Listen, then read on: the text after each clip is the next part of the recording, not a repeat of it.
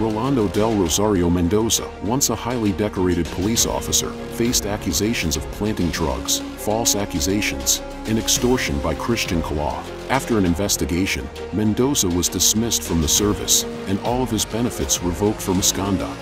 Mendoza seized a tourist bus, taking hostages, desperate to clear his name after being dismissed from the force. But the demands are not met, resulting a failed operation led to a violent showdown, resulting casualties in Mendoza's death. This crisis exposed critical flaws in crisis management and left a lasting impact on the Philippines.